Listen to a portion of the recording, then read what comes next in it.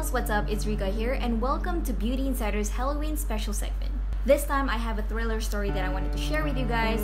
In the spirit of Halloween, I do want to make another makeup look based on the movie Corpse Bride. This movie was famously directed by the ever so talented Tim Burton, and I will be recreating one of the characters' look called Emily. So let's get started with the base. Like I mentioned in all of my makeup videos, always remember to put primer, and here I'll be using the Banila Co Sebum Fix Prime Primer Hydrating. I was walking down the road after a night out with my friends in the UK, in Wales specifically, and we were walking down the street. We were walking in a group of like 8 or 10. Heading back to our campus. The rest of my friends were already walking far ahead while I was at the back of the group. We passed by this really huge chapel by the side, and one of my friends suggested that we should enter and see what's on its grounds. I'll be applying Anastasia's Beverly Hills at the shade of 2 Magic Touch Concealer, and I'll be applying onto high areas. And the thing I love about this product is the fact that it is very pigmented and it can hide every imperfection there is on my face. So there was 4 of us, and 2 of my friends, they were very excited to see what's on the grounds, while me and my other friend, we were both extremely terrified. So we just stood outside of the stone wall just waiting for them to come. I didn't want to go in because of how scary it looks. Can you imagine? No street light, just the moonlight shining upon the chapel. But I was worried of my friends' well-being, so I walked alone into the courtyard to find my friends. I managed to see them flashing their flashlights on the walls of the chapel.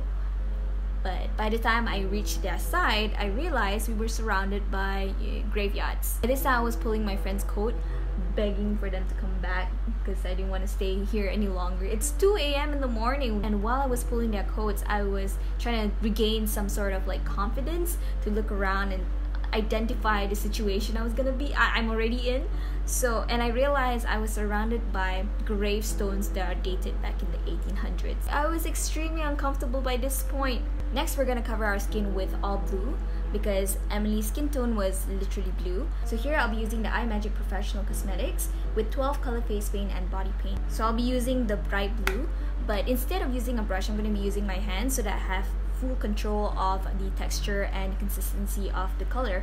After like 5 minutes of convincing them that it's best that we go back, eventually they agreed with me and we headed back to our dormitories, or aka our campus. This was a 10-minute walk, by the way. Both me and my other friend, who was scared to enter the chapel, we were the last one to be walking in this small group that we have right now. Oh shoot, I forgot my eyebrows. Let me just cover that up real quick. Oh wait. I'll be using the same face palette, but this time I'll be using brown and the black together to imitate the eyebrows. So we were so close to our campus, like I just had to make a turn and then I'll be safe and sound. But all of a sudden we walked past this girl who was crying in the streets. My friend and I, we were both too terrified to do anything about it, so we avoided eye contact at all costs. So here I'll be using Sephora's Pocket Palette at the shade of Blue Tones. I'm gonna use the lighter shade of blue, which is at the shade of number 2, and just apply it all over my eyelids. By this time, the rest of my friends were already like safely in their rooms, and it was just me and my other friend who had to deal with this crying girl.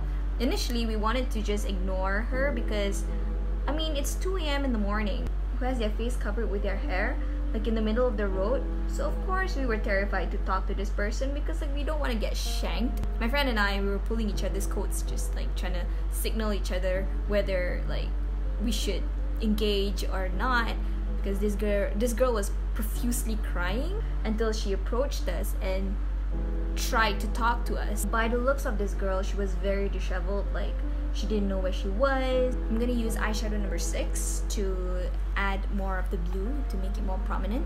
So yeah, we tried to make a conversation with this girl, but she was very unresponsive. So I'm gonna apply shade number 5 at the outer corner of my eye to give it more dimension. And because Emily has such big eyes, I'm just gonna like outline my waterline over here with white paint. Add more eyeshadow right underneath the white paint. I'm not gonna be using fake eyelashes, so I'm just gonna like draw an eyeliner over here and just draw fake eyelashes right underneath. And I might just like make it more dramatic so that it imitates Emily's really huge eyes. Curl your eyelashes.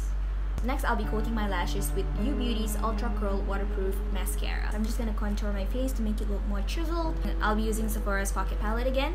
I'm gonna be using my eyeshadow brush first, and then blend it out with a blusher brush. I was worried that we might get hurt, so I took her phone first. So I asked her like, could I get your phone so that I can call somebody for you? And she gave me her phone, and I felt a little bit better because like at least that was some sort of like safety precaution over there.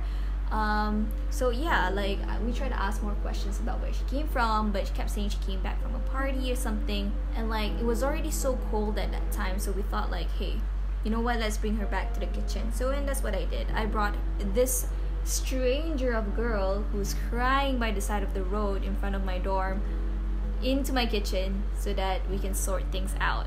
And when she was already in the kitchen, she kept rubbing her temple. She was like very confused as to where she is, doesn't know what to do. She cried a lot that night, and like she didn't know where she was, and she just wanted to go home, but she doesn't know how to because her phone's dead. So hence that's why we brought her into my kitchen, and we just sort things out, and I helped her charge her phone. Again, with the lip pencil that I don't know the name of, I'm gonna overline my lips. I'll be using Sorfina Hall's Lip Cream Matte Color. I managed to call a person in her contacts, and that person came by to my campus to pick her up. And it seems like he was a very nice person because he kept saying thanks to me. Yeah, till today, I don't know why she was in the middle of the road like that. No idea. And the weirdest thing is, we both shared our Snapchat username so that I know that she's home safely and so that she can keep in touch with me, I guess. But we never talked after that, like no interaction whatsoever since that night last year. So I guess everything went well in the end. I'm gonna make it look darker with the lip pencil that I have here. I'm just gonna add some white paint over here to imitate my teeth, my exposed teeth. So that is the final look. I attached my mom's shawl just above my head just so that it looks like a veil, like as if I'm about to get married and then get murdered by my fiance, and only for me to get revenge at the end of the story. So yeah, this is Emily from Corpse Bride. I hope you guys like this video, and if you do give a thumbs up, and if you do enjoy watching the rest of our videos, do subscribe. If you recreate any of our looks this year, remember to tag us at Instagram at beautyinsider.ny and beautyinsidersg. I would love to see all of your looks, and I hope you guys have a wonderful Halloween ahead, and I'll see you guys in the next video. Bye!